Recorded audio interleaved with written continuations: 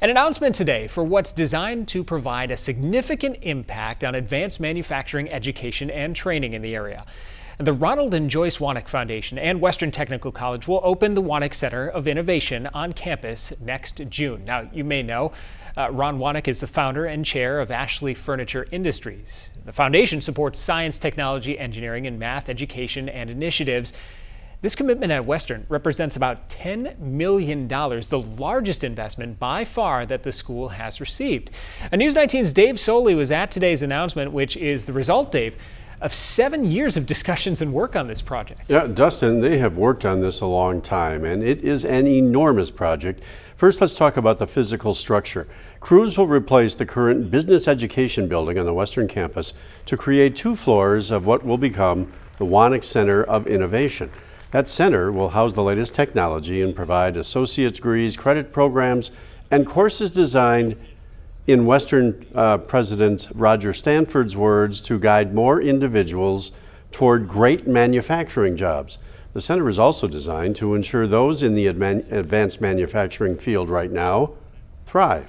We'll keep a lot of the businesses here competitive because they're going to have technology that would not have been available to them otherwise. They need that. They need to improve their organizations. They need to become more competitive on a global basis. And this is the best equipment that's available in the world. And they'll be inspired by it, and they'll have a workforce that's trained to use it.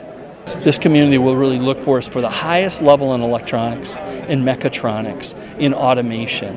And we're doing a lot of customized training, and we do these pieces, but this is going to put not only us on the map, but it's going to give direction to future students, but all of those industries that are in this region that can come back here and upskill. They will know that Western is the place that you get those skills, and they're going to have a world-class facility to do it. Today's announcement began, as you mentioned, Dustin, with a trip 7 years ago to Germany to learn more about how quickly technology was changing and how to react as educators to meet those changing demands.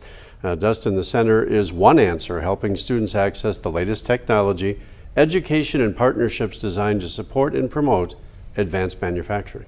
All right, thanks, Dave. And work on the current Business Education Center is set to begin October 7th. Completion of the Wanek Center of Innovation is set for June of next year.